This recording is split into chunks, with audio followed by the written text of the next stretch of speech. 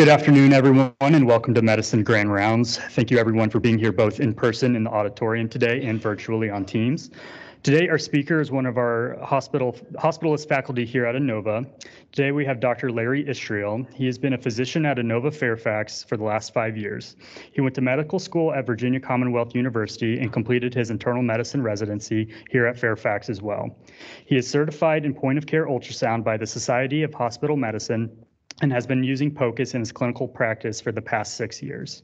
He has published multiple studies on the utility of POCUS in improving patient care, and recently has published a book titled The POCUS Manifesto, arguing that POCUS plays a vital role in saving our patients from unnecessary complications, near misses, and excess testing. We're excited to have him present today, and I will hand the floor over to Dr. Istrail.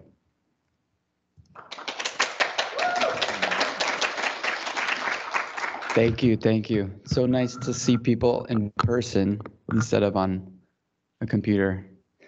So I just wanted to go through a very fast-paced and hopefully exciting presentation on why I think POCUS is so cool and why everyone should do it. So just some objectives. First, we'll talk about some of the limitations of our current way of diagnosing pneumonia. Understand how POCUS works, what it is, and how it can accurately diagnose pneumonia, and then what are the limitations. So if we kind of take a step back and just think about what is pneumonia and to define it, I'm sure, of course, everybody knows what it is, but if you actually try to define it in an all-encompassing way, it's a little challenging. Obviously bacterial and viral infections are the most common that we deal with, but there's other kinds as well. So if we look back in history, in 1824, René Laennec defined it as inflammation of the pulmonary substance. 100 years later, William Osler described it as infection characterized by inflammation of the lungs, so about the same. And then fast forward to 2021, this is a physician who's on the editorial board of a journal called Pneumonia, so wondered what he would call it, and he said it was any inflammatory process in the alveolar space. So basically, the definition hasn't changed in 300 years. So how do we diagnose it? In increasing invasiveness, we have, of course, the history, which is very important. We have our physical exam, our stethoscope. We have chest x-rays. We have biomarkers, which we commonly here use procalcitonin, CRP has been used in the past. Of course, we have sputum cultures, which are very important, but the yield is somewhat low. We have CT, which is generally the gold standard, but of course is expensive, has excess radiation exposure, some patients can't lie flat, etc. And of course, in outpatient or low resource setting, that's often not an option. And then, of course, there's a bronchoscopy if we really need to, and biopsy. So if I'll just go through a few of these and kind of talk about some of the limitations. So, physical exam, of course, is something we all do. But if you actually look at what is the sensitivity and specificity, diagnostic accuracy of the things we do, oftentimes it's quite surprisingly low. Here's a study where they blinded physicians and had them use their stethoscope to try to diagnose patients with pneumonia and fill out these little forms. And basically they were not very good. Their sensitivity was like 40 to 60%, and so was the specificity. So they concluded saying the traditional physical exam is not sufficient on its own to confirm or exclude pneumonia. And then there was a big meta-analysis a few years ago looking at this in 34 studies, and they came basically to the same conclusion. Sensitivity of 30%. Considering the results of this meta-analysis, auscultation can be considered not clinically useful in making the diagnosis. And so this diagnostic uncertainty leads to all sorts of things, as I'm sure all of us have experienced, especially in the outpatient setting. But patient and clinician burden, I mean, if a patient comes in with cough and shortness of breath and you ask them to go get a chest x-ray, that could be anything from walking across the hall to driving to another facility, scheduling a x-ray, making a follow-up appointment, coming back, and that's just incredibly unpleasant for everybody involved. It causes antibiotic overprescription. So this is well documented. If people are unsure what exactly is going on, it certainly could be a bacterial pneumonia, but we don't have good imaging. We're not sure. Patients has demands, etc. And so, for example, in the UK, 80 to 90% of the antibiotics prescribed are for upper respiratory infections in the outpatient setting. So that's clearly a huge problem and huge opportunity for improvement. And of course, it leads to antibiotic resistance, and this was shown many times. But in Finland, for example, when they were able to reduce the use of antibiotics, it did result in less resistance. So this is the American Thoracic Society and Infectious Disease Society who came together and had some guidelines on this, and they basically said that, this is frequently diagnosed without an X-ray, though the accuracy of the physical exam is poor, and you should have an X-ray as well. So let's talk about the X-ray. As everyone knows, it's kind of a zoomed out snapshot of the chest, usually just one view, at least in the hospital, AP, sometimes the lateral as well. It has a very low sensitivity for detecting lung consolidations, which I'll argue shortly. You can't see anything behind the heart unless you do the lateral, but getting a lateral often involves sending a patient down with a nurse transport. It takes a long time. It's somewhat burdensome. So usually it's just an AP that's done. And also has a lot of difficulty figuring out what's going on at the bottom of the lungs.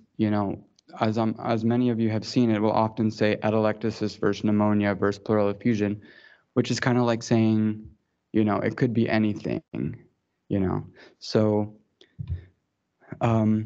and so if we look at the actual studies that have compared chest X-rays to CAT scans in the same patients, you'll see what I'm talking about. So this is one of 170 patients who had a CT scan that was high probability of a pneumonia and it was a clinical case as well. And 40 of those had a normal chest X-ray. In a 900 patient study, very similar, they found early chest CT resulted in pneumonia diagnosis more than 90% of the time, where chest X-ray failed to diagnose more than half the cases. In a very rigorous one of 200 patients where they did all sorts of studies and CTs and had a blinded adjudication committee of ID doctors and pulmonologists after the discharge, they found that about 30% of the X-rays missed the diagnosis.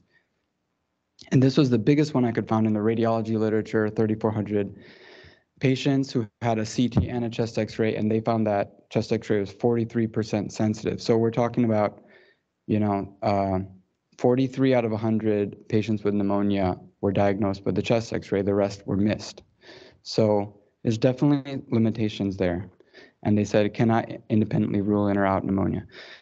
So what about biomarkers? Well, we have CRP, which, is, as everybody knows, is elevated for many different reasons, but it has been used to try to diagnose pneumonia, especially in outpatient. And there's all sorts of kind of point of care tests like this one. And there's been many studies looking at how useful that is, but it's just been all over the board and not very useful. In this particular meta-analysis, they said it was neither sufficiently sensitive to rule out nor specific to rule in pneumonia. So what about procalcitonin? We use this one a lot here. It's a precursor to calcitonin. It's upregulated during inflammatory states and theoretically more elevated after a bacterial infection. So in theory, it would be useful, but the evidence for it is very mixed. So for example, in this study of pediatric patients, these are very sick patients, many of them were in the ICU ventilated. If you look here, when the procalcitonin was completely negative, there was no typical bacterial infections that was corresponding to that, but there was atypical and viral, as you would expect. But as you go up just a little bit, 0.2, 0.5, it's really all over the place. And over 2, there you had 32, you had 26% of them with bacterial and 58% with viral. So if it's completely negative in this study, it would be useful maybe, but if it's not completely negative, it's hard to interpret. And then IDSA did a big study in adults and said for procalcitonin over 0.5, how does that predict bacterial pneumonia? And the answer is no. It was 50% sensitive, 76% specific. And you can see that all the studies they included here, the sensitivity was all over the place. Same with the specificity. So they basically said that procalcitonin level is unlikely to provide information that will enable clinicians to immediately address whether the infection is bacterial and antibiotics need to be administered, or whether it's viral and they should be withheld. And in this study I mentioned previously, they also looked at the sensitivity. And so for the procalcitonin, when it turns red in EPIC, it's over 0.1. And so here in this study, they found it was 77% sensitive and 45% specific. So maybe it's somewhat useful, but unclear. And so they concluded by saying the predictive value of clinical symptoms in pneumonia patients is poor. CRP and procalcitonin didn't help much. And yeah. So what about lung POCUS, lung ultrasound? To understand why I think it's so cool is we need to go back to the 1960s when this was just a science fiction concept. How is he? Severe heart damage, signs of congestion in both lungs. Has been a key tool for here, played by Sidi Galfadi. Severe heart damage, signs of congestion in both lungs, evidence of massive circulatory collapse. The powerful, compact medical scanner has been a key tool for the science fiction doctors of Star Trek, from Bones and Crusher to Bashir, played by Sidi Galfadil. I should think the tricorder will be a real thing in the future, a diagnostic device which is really based on scanning. How on earth they're going to do that is for them to work out. So, this was 1968, and they waved a probe across somebody's chest, and they immediately could tell what was wrong with his heart and his lungs. And that's literally what we do every day with POCUS, which is so cool. So what is lung POCUS? This is Dr. Daniel Lichtenstein. He's kind of one of the pioneers of lung ultrasound and whole body ultrasound. This is a great picture of him doing lung ultrasound and teaching some people. So I think about it as just internal organ inspection. That's all it is. It gets a lot of criticism from some people, but it's literally, you go to the doctor with knee pain and they should look at your knee. You go to the doctor with shortness of breath, they should look at your lungs. I mean, it's as simple as that. But it's about incorporating lung ultrasound into your physical exam in addition to or in place of the stethoscope. And it gets you immediate answers at the bedside that can dramatically change how you treat the patient, rule things out, rule things in, appropriately order echoes, appropriately order CTs instead of just willy-nilly ordering them. And it can get you these things in accuracy similar to CT for most, but not all, pulmonary diseases. All right, so just to understand how it works, we're just going to go quickly through the physiology. So if you take a piece of the lung and you zoom in a little, you'll get a lobule, and you get these alveolar sacs, and around a collection of alveolar sacs, you get this interlobular septae, and there's kind of connective tissue around them. And if you zoom in further you get the alveolus. So if you look at the alveolus, there's the blood cells around it, there's the air, how the air is exchanged in here, and in between there's a tiny little space called the interstitial space, and it has a small amount of fluid that's normal in there. And when you get pulmonary edema or pneumonia or anything that causes fluid or cells or anything to build up in the lungs, let me go back 1 minute. So when you have a normal alveolus like this, you get an ultrasound that looks like this. So you have connective or subcutaneous tissue, you have ribs here and here, and the first nice bright line you see is the pleural line. And that's actually the parietal and visceral pleura rubbing against each other, back and forth against each other, like two pieces of glass under a microscope. And what you get is this kind of artifact, which is called an A-line, which is a reflection of the pleural line, equidistant from the pleural line to where the probe is sitting. So it's like when you go to a department store and you're sitting and you're trying on some jeans and you're looking in those three mirrors and you see an infinite number of you, and you're all equidistant from each other. It's the same exact concept. So this is the sign of a normal lung. This is like when you listen with your stethoscope and you hear normal breath sounds, okay? So you see here that there's movement, which you may not be able to appreciate. That's called lung sliding. And you see these nice horizontal reflections. So that's normal.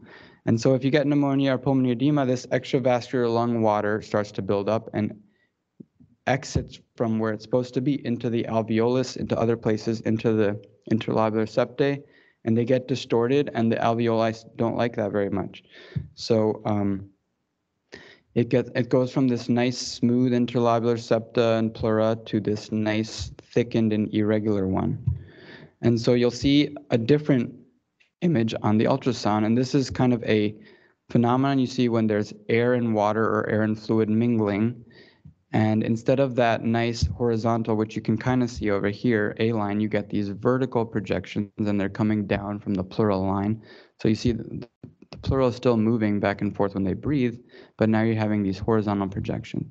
And 3 or more in a rib space is abnormal, and you can look at the pleura as well and get some clues as to what's going on. So if it's nice and smooth and regular, that's more consistent with like pulmonary edema or non-infectious or cancerous fluid or consolidation. Whereas if it's really irregular, thickened, there's chunks bitten out of it, as we'll see later, that's more consistent with infections, cancers, pulmonary fibrosis, things like that. And so how does this correspond to a CT? These are kind of like the ground glass opacity. So this is a nice image I found of partially filled alveoli with stuff, whether it's fluid, pus, cells, whatever it may be. You get this kind of net gray appearance and this hazy ground glass opacities. All right.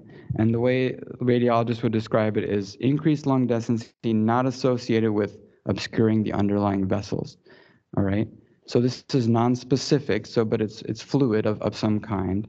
And then as it progresses, you get the alveoli fill with pus, fluid, cells, whatever it may be, and it turns more white, and you see this nice dense consolidation. And you can actually see these little air pockets here, which are the tiny bronchi and some air trapping, and these are called air bronchograms, which are important on ultrasound as well. And so here the vessels are obscured, and so they call it a consolidation. And if you look at it on ultrasound, you can also see it. So this is a nice example of a patient with a really dense consolidation. So this is on the patient's right side, down here towards his feet, and this is his liver, or liver or spleen, depending on which side you're on. This is the diaphragm, and so right above it, you can see this really dense thing that looks exactly like the liver, and this is a good example of why they call it hepatization, because it looks exactly like a liver. So, and you can see these bright white dots in here, and those are the air bronchograms.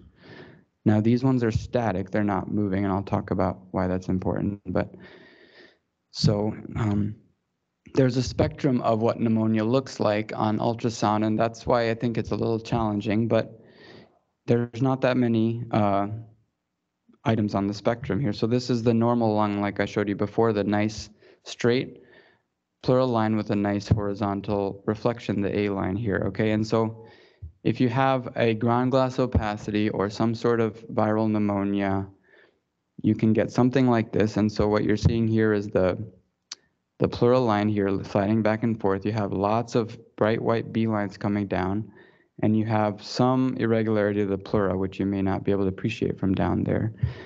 But you can also have something very similar, but you can now have a subpleural consolidation. So this is like a less than 1 centimeter hypoechoic, or darker than the area around it, consolidation. And you can see behind that consolidation is nice bright and white, and so that's called acoustic enhancement. Basically, it's when the ultrasound waves travel through this dense tissue, the posterior side is brighter.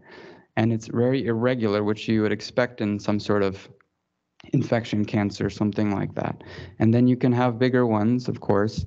This one is greater than 2 centimeters, and this one, now you can see it has a nice bright posterior wall like the other one, and it has these white dots in here. And I don't know if you guys will be able to see, but right in here, when the patient breathes in, there's a little dot that moves up and down, up, here, and down. So that's called a dynamic air bronchogram, and that's fluid and fluid stuck in the air bronchogram that moves when they breathe, and that, as we'll see, is a sign of pneumonia versus atelectasis. And then you can have, like we saw earlier, this really dense consolidation. So let's talk a little more about this one. So like I said, pneumonia looks like a hypoechoic subpleural consolidation. So under the pleura, it's dark, it has white spots in it, and potentially moving white spots. So this is called the shred sign, which is the posterior irregular border with bright whiteness to it, the enhancement. It can be of different sizes, of course, and this is not a definitive cutoff, but as I'll talk about in a bit, if they're less than 1 centimeter, it tends to be more consistent with a viral infection. If it's greater than 2, it tends to be more bacterial, but of course that's not a definitive border. And then I said the air bronchograms, the bright spots that could be static or dynamic moving. The dynamic air bronchograms in a famous study in ICU patients, they show that it was very, very specific for pneumonia versus atelectasis, but pneumonia can have either static or dynamic. And so how can you use POCUS to differentiate viral versus bacterial? Somewhat. So this is a study of kids with pneumonia, and on average, the ones that had viral pneumonia, the mean diameter of the consolidation was much smaller, 15 millimeters. There was multiple consolidations in the majority of patients, and it was bilateral in the majority. Whereas for bacterial, it tends to be bigger, 30 millimeters in diameter, median, and generally on one side. But of course, again, these are not definitive cutoffs here.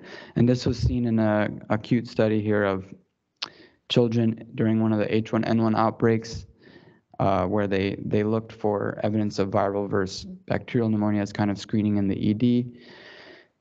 And here you can see, this is the pleural line. Here's a tiny rib space, another line, so that's pretty normal. And here you can see this kind of divot here, this triangular divot, and that's the subpleural consolidation with these brightness behind it. So that's more consistent with the viral infection, whereas this one in this child was quite big, and there's bright white spots, air bronchograms, more consistent with a bacterial infection. And so this is just an example from COVID. This is kind of more typical of a viral infection. You get these peripheral patchy haziness, and you'll see on ultrasound they look like these bright B lines, whereas you can get this bacterial very dense consolidation. But of course you can have dense consolidations from COVID, you can have ground glass opacities. So again, this is not a definitive difference, and so if you look at the different studies that have been done on POCUS lung ultrasound, just to see how accurate is it at diagnosing pneumonia, it's extremely accurate with some caveats. So in the pediatric population, it's I would say as good as a CT, or at least very close to as good as a CT. In ICU patients, it's been shown to be extremely good. ED as well. Now, when doing these studies, and I just completed one which I'll talk about, of course, who you decide to include in the study really can affect the accuracy of your results. So most of these studies, they said, we're only going to include patients who come in with cough, fever, shortness of breath, clinically consistent with pneumonia. And some of them don't enroll patients that have other pulmonary disease like pulmonary fibrosis, things that can give you false positives, as we'll talk about. So in all these, they tended to do just that. They had basically younger, healthier patients, not with pulmonary fibrosis or lung cancers. And in those populations, the sensitivity and specificity is very, very high.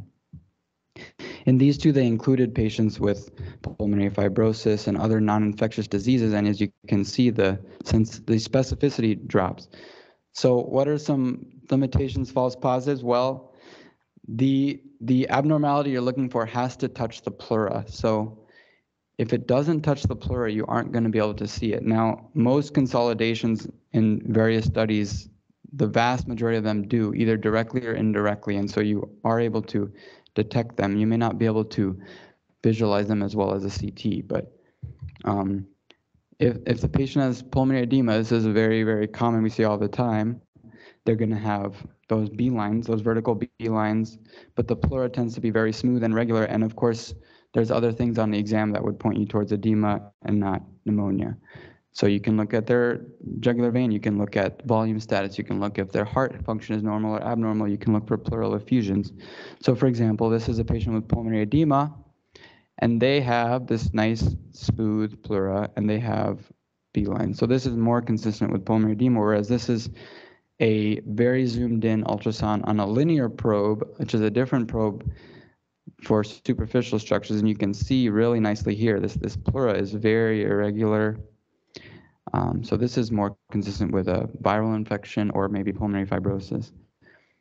What else? So pulmonary fibrosis is a big one. It can look very much like a pneumonia, but it has very, very abnormal pleura, and it can have subpleural consolidations as well. So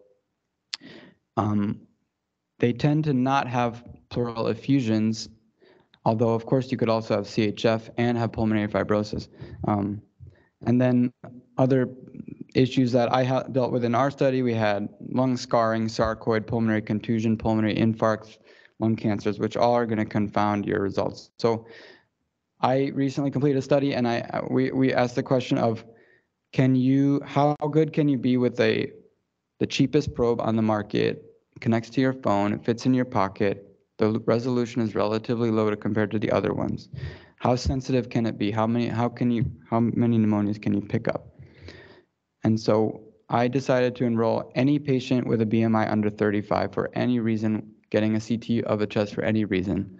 And I was completely blinded to the reason. So I didn't know if it was a CTA, I didn't know if it was a CT chest. I didn't know if they were here for a car accident or pneumonia or whatever it may be. And I just wanted to check to kind of isolate the sensitivity of this probe and without knowing anything about the patient. All right. And so the basic way you do it is you just have to look at all the parts of the lung in some way. There's many different protocols. This is the one I decided to do because it was simple. You divide each lung into 6 parts, 2 in the front, 2 on the side, 2 in the back. And then you put the probe in somewhere on the lung here, and then you slide it up, down, left, right. You're trying to just, see most of the lung and they're looking for any abnormalities. Then you go down here, you go to the side, you go posterior. And that's really how you do it. It takes 5 to 10 minutes. And so in this study, I found that with that probe, it was 94% sensitive and it had a negative predictive value of 96. So in other words, you take 100 patients with respiratory symptoms who have from pneumonia, you'd pick up 94 out of 100. And then if the exam was normal, if you looked all 12 zones, there was no evidence of pneumonia, you can say with 96% negative predictive value, there's no pneumonia, which is pretty good compared to the other ones we were looking at earlier. And as I mentioned, if you don't exclude pulmonary fibrosis, lung cancer patients, things like that, you're going to get a lot of false positives, which is why you see here the specificity is quite low. And I'm going to show you some of those cases. So just really quickly to go over like how I thought about it doing it. So you look over here, if there's A lines in lung sliding in all 12 zones, pneumonia is very unlikely to be present. There's still a possibility there's a pneumonia inside the lung that is not touching the pleura, but it's under 5%. Okay, do you see 3 or more B lines in 1 or more lung zone? Is the pleura thick and irregular? No, then it's likely pulmonary edema. You should look for other, cardiogenic causes. Is their EF reduced? You can look at their veins. So in that case, pneumonia is unlikely. But the caveat to that is if your probe if you can't see the pleura very well, you can't quite determine if it's very smooth. You may miss something. And in this case, if the pleura is thick and irregular, it's more likely to be a viral pneumonia. But of course, there's some confounding to that. It could be pulmonary fibrosis. It could be lung cancer. And then if you see a consolidation in this study, the way I figured it out was if it's less than 1 centimeter and there's multiple of them, it's probably a viral pneumonia. If it's an isolated one with hardly any perturbation around it with the B lines, and it's likely a nodule or something not relevant. And if it's greater than 2 centimeters, especially if it's unilateral with air bronchograms, it's more likely to be bacterial. Okay, so that's just kind of a basic way how I thought about it. Okay, so I just wanted to go through a few cases which I think are very revealing for the strengths and weaknesses of lung ultrasound. So this is a patient with history of squamous cell carcinoma. He was admitted to the psychiatric unit and medicine was consulted for hypoxia. So basic labs, afebrile, white count normal, procalcitonin elevated. So, and just a note, this is after the fact. When I went into the room, I was completely blinded. I didn't know what was going on with the patient. So if we look in a blinded fashion at this CT, we put the ultrasound probe on the patient's back here and here, okay? So this one is the right scapular region. And what do we see? We see subcutaneous tissue. Then we see this hypoechoic space here. It's about 1 centimeter this way and 2-3 centimeters this way. And then you see posterior enhancement. So this, I would say, this looks like a lung consolidation. And then over here, you see these focal B lines, so bright B lines coming down, and you'll see some disturbances of the pleura. So this looks like some sort of pneumonia, ground glass opacity. This looks like a consolidation, and this is what it corresponds to on the CT. So it's really useful, I think, to see them next to each other. So you can see this kind of lateral appearing consolidation, which corresponds to this part right here. All right. And here it's a lot less dense, and so you're not getting a consolidation, you're getting just this disturbance of the pleura. Okay, so this was a patient, 92, admitted for hypoxia with coughing episode, normal procalcitonin, normal white count, normal test otherwise. And so A lines everywhere, the lung was nice and normal, except when we got down here to the left posterior base. This is the scapular region, so you can see, 1 second. It's very abnormal here. There's like divots in it. There's bright B lines. So that's kind of giving you a hint. This is very abnormal here. And in this patient, I actually switched it to the abdominal preset, which is just a way to look at the lung in a different way. And you can see they had a nice big consolidation. So it was here's the diaphragm, here's the spleen, and this right here is the condensed lung with bright dots, which are the air bronchograms, and that corresponded to this CT. All right, here's another true positive. So this was 73-year-old with hypoxic respiratory failure, afebrile, white count 9, procalcitonin negative. Chest X-ray was kind of indeterminate. And so this patient, let's see, so this patient, we're looking at the front, and over here on the right, we see not much. We see A lines. Over here, we see A lines. So that's pretty normal. Then we look at the back, and again, we see these bright B lines. We see the dense, irregular tissue consolidation here as well as here. And so that corresponded to this CT. So very dense consolidations here. All right, so like I said, there are limitations, and if the pneumonia does not touch the pleura, you may not be able to see it. And so this is the one false negative I had was this patient here with shortness of breath, dyspnea, normal labs, chest X-ray was normal, and it looked relatively normal even on the posterior side here. He had these horizontal pleural line, and he had the A lines here as well as here. And the pneumonia was read, it was somewhat subtle, I would say. Here's what the CT looked like, and it was read as endobronchial mucus plugging with mild patchy bibasilar airspace opacities, which may reflect pneumonia. So there's all sorts of tricks and issues I've discovered doing this, is like, what exactly does may mean, you know? Does that mean there is a pneumonia or not? How am I supposed to say if I was right or wrong if it says may? So there's lots of issues with these diagnostic accuracy tests. And I want to show you a few more. So this was a 32-year-old person who came with right-sided pain with inspiration. Again, I was blinded to this information and to the labs and everything. I just walked in and said, will you enroll in this study? And so this person was nice enough to do so. And so I'm looking at her left lung over here, and it looks nice and normal. and they have the horizontal A lines, and I'm looking over here, and then suddenly there's a very focal area of very bright B lines, and the pleural looks nice and normal. So I wasn't sure what to make of that. I thought it might be a pneumonia or some sort of focal injury pneumonia. And so this is what it looked like on the CT. And sure enough, this patient was actually in a car accident, and so that was a pulmonary contusion. But just to show that it looks could very much be a pneumonia in the right clinical context. So this is another one, 60-year-old, shortness of breath, afebrile, COVID and flu were negative, white count pretty normal, procalcitonin negative. Let's see, so this one, so this one, I'm looking at his left lung here, A lines, pleural line, A line, so this side looks normal. On this side, you see irregular pleura and focal B lines. Okay, so this patient's here with shortness of breath. I'm assuming this may be a pneumonia, potentially viral pneumonia. But sure enough, he actually has pulmonary fibrosis that's much more affecting his right lung than his left. So clearly this is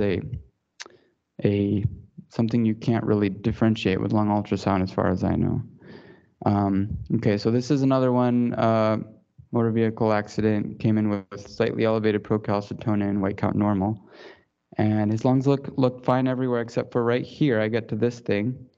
And so we see irregular pleura, B lines, and you see there's like a circular, almost 1 centimeter thing here. And so it turns out it corresponded to this. So I don't know if it might have been a cystic lung, but he had some what looked like inflammation here, but the radiologist didn't comment on it. So I want to show you a couple quote unquote false positives, which I thought were very revealing as well. So this patient was 91, immunosuppressed here with fever, shortness of breath. And she was febrile, white count slightly elevated, influenza COVID negative, chest x-ray pretty much negative. And I'll show you the CT first. So looks pretty normal there. There's some haziness at the bottom, but the read was no consolidations, non-specific peripheral linear opacities, unchanged from prior CT. Pulmonologist who saw the patient at the time thought there was no pneumonia on CT. And I was enrolling this patient and, again, blinded to what was going on. And her whole posterior lungs were looked very, very abnormal. I mean, she had very bright B lines. She had irregular pleura on multiple different posterior fields. The patient looked very uncomfortable when I saw her. And so I just out of kind of due diligence of enrolling patients in the study, this is a more zoomed in view.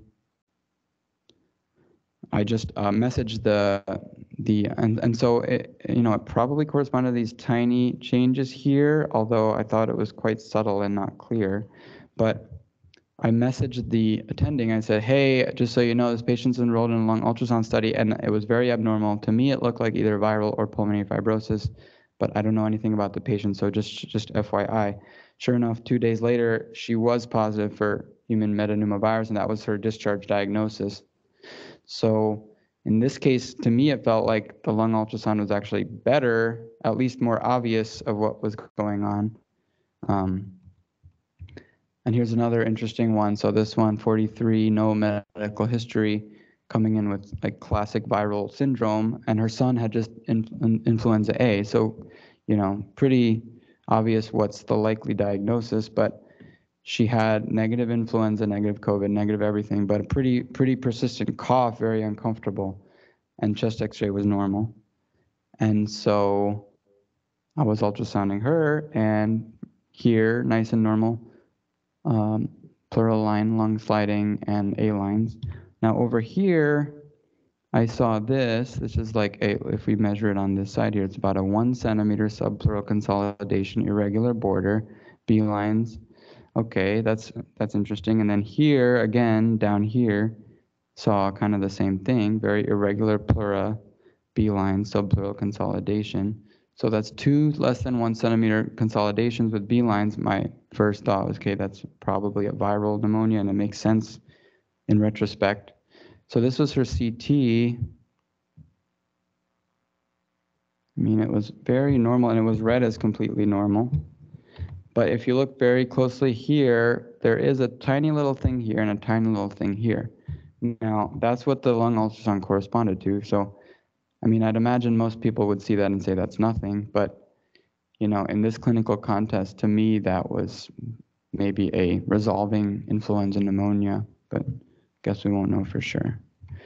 So in summary, I think lung ultrasound is a very powerful tool to diagnose most pulmonary disease on your physical exam with accuracy close to a CT in some cases. But there's many confounders you need to be aware of, like pulmonary fibrosis, lung cancer. So yeah, any questions? Dr. Istrail, thank you so much for being here today. That was an awesome presentation. For anyone in the audience, if you have any questions, we have these wireless microphones that we'll pass around. For those in the virtual setting, I will allow you to unmute yourselves. And also feel free to put any questions in the chat and we'll read off. Larry? Yes. Congratulations. I think this was Thank a you. phenomenal presentation. Thank you so much. I've been doing lung ultrasound for over 20 years, and I still learned something today from you. So thank you. Thank you. And thank you for correlating.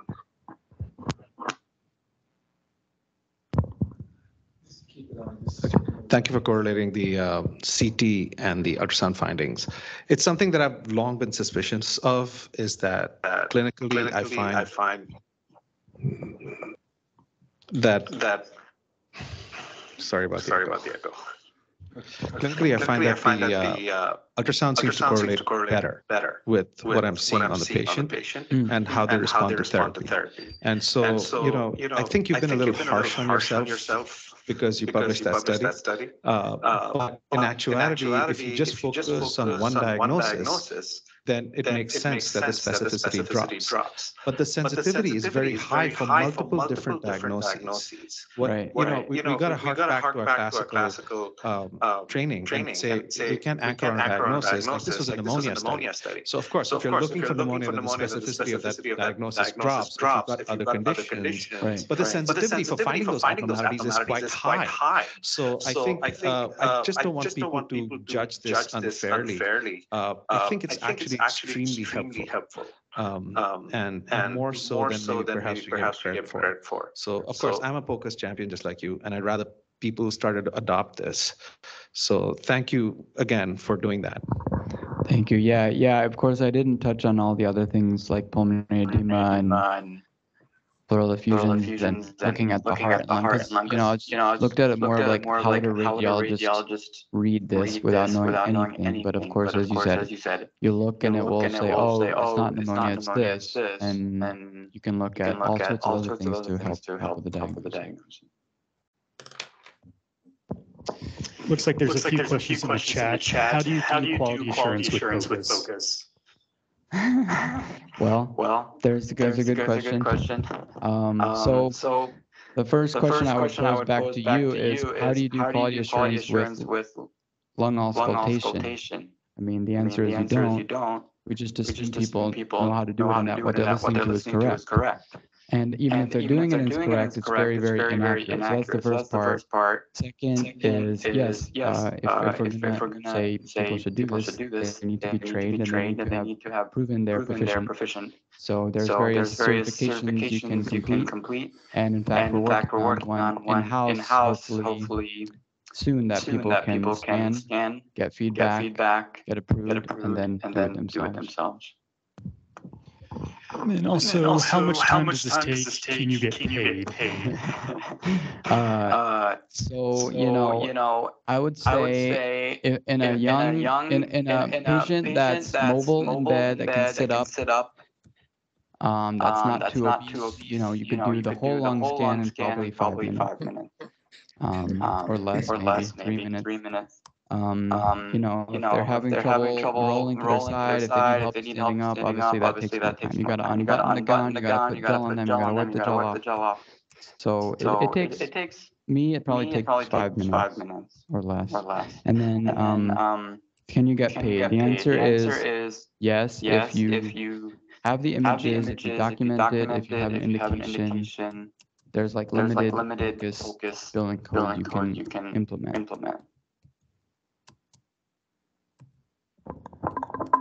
Larry, thanks so much for the awesome talk, and both to you and Hussein for really taking on and being such champions of this.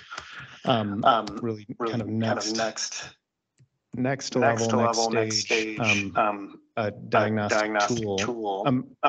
I was thinking about kind of what you were bringing up with the diagnostic challenges with pneumonia in general, and it reminded me of when I was in training, the challenges with pulmonary embolism diagnosis. And when I was in residency, there was really this shift of the literature that went from POCUS data, which was looking at sensitivity specificity of our different imaging modalities for diagnosing pulmonary embolism, to the seminal outcome study, which was a trial called the Christopher trial that was published in JAMA that looked at what are the outcomes of patients treated with a diagnostic paradigm using D-dimer and CT angiography for recurrence of pulmonary embolism in 3 months. And that really, I felt like for me at my level was seminal in understanding, okay, how can I use diagnostic studies effectively to then inform treatment with confidence that I'm not going to undertreat the disease process. So I'm curious from the POCUS literature with where we are with pneumonia, are you aware of any outcome studies that have used POCUS or some combination of POCUS with other diagnostic information with the decision to either treat with antimicrobial therapy, not treat with antimicrobial therapy, and then what the outcomes of those patients are with the likelihood of becoming infected again in 90 days or anything like that?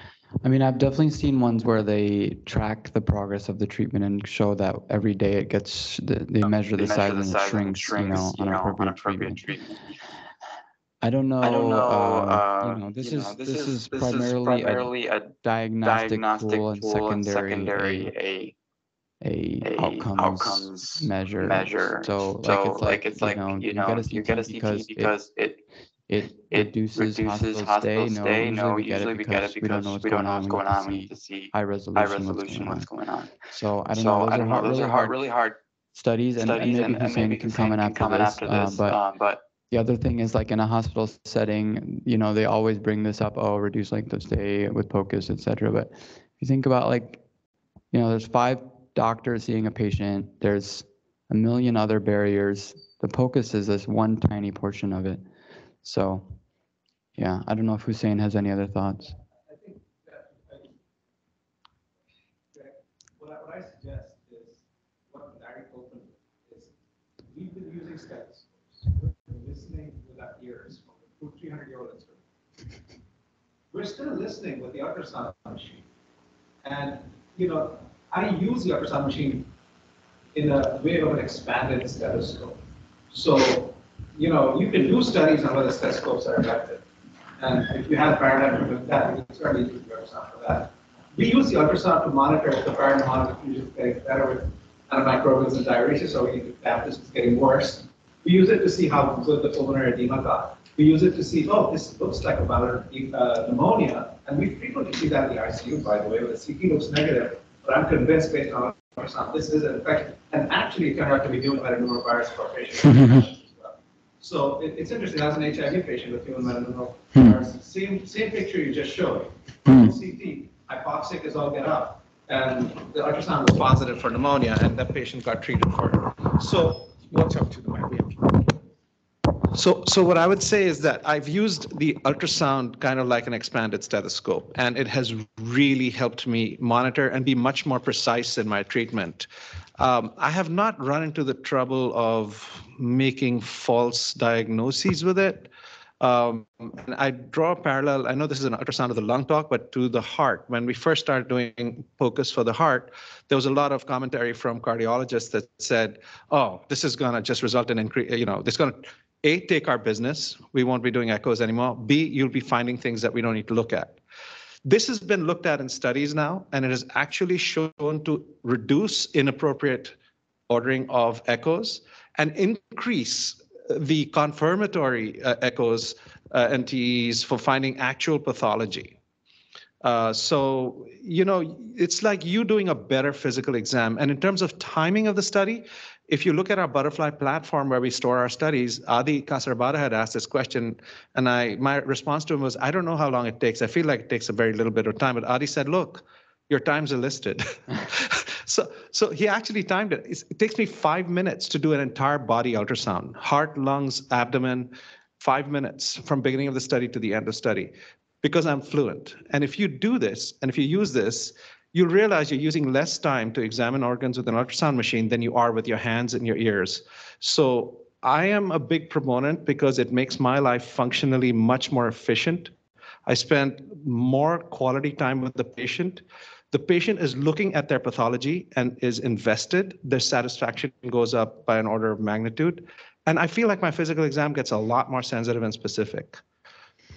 Yeah, I want to say Hussein was really the kind of my mentor and who really got me excited about this. And there's this concept I wrote about in the book called the POCUS. It's a PO-KISS. It's like, your first kiss when you really understand what it is. And my first POCUS was, I was in the ED admitting a patient, and before I knew what I was doing, and then Hussein walks in because they had also consulted the ICU because this was a young patient who was tachy to the 120s and hypotensive.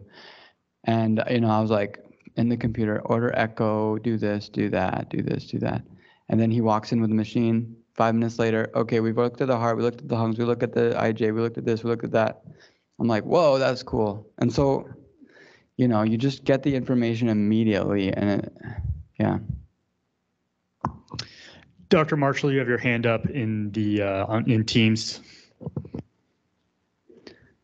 Still on. You need to unmute yourself, Dr. Marshall. I had a question about, so you do have someone in the office and you made the diagnosis of bacterial pneumonia. What all do you do to identify the organism? Do you do a urine test for pneumococcal antigen if you can't get sputum, or what all do you do? Or do you, and given that, do you just treat them for community-acquired pneumonia? I'd imagine, if you actually Dr. Morse, can you reach the microphone, please?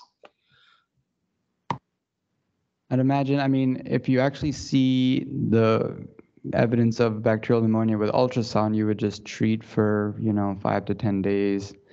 I have never seen a urine antigen positive ever in my experience here. So I don't know if you guys in the ID do it as an outpatient, but I imagine if you can't get a sputum, just kind of treat empirically for a week or so. Thank you. Dr. Gerber asks, have you done longitudinal studies and have any data about how quickly consolidation resolves? Yeah, I've definitely seen ones where they scan the patient every day on antibiotics and can show every 1 to 2 days this shrinks in size. Of course, that's assuming that you're correctly diagnosed a bacterial pneumonia and giving antibiotics. So I'm sure it depends a lot on what it is, but yes, for pulmonary edema, they've shown that if the number of B lines increase as they get more fluid overloaded and the extravascular lung water increases, and vice versa, they disappear in proportion to how much fluid there is. So. Thank you.